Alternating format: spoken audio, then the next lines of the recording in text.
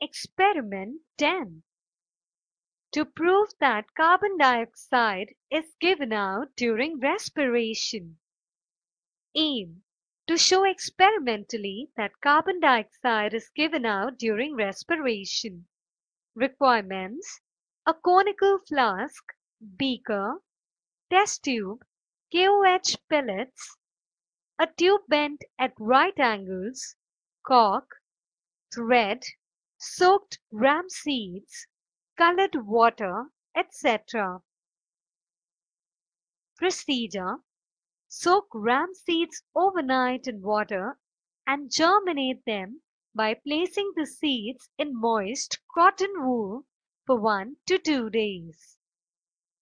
Place moist germinated seeds in conical flask so that respiration may continue for longer time. Suspend a test tube with KOH pellets in the conical flask. Fit the cork with bent glass tube to the conical flask. Keep the connection airtight. Dip the free end of the bent glass tube in a beaker containing colored water. Mark the initial level of water in the bent tube. Keep this setup undisturbed for about 15 minutes and mark the final level of water in the bent tube. Note down the observations.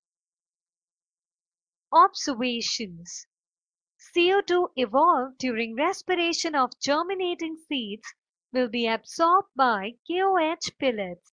As KOH is hygroscopic in nature, it absorbs CO2 which is liberated during the respiration of gram seeds.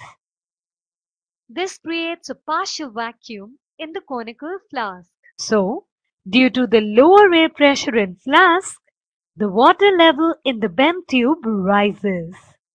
Inference: carbon dioxide is given out during respiration in plants.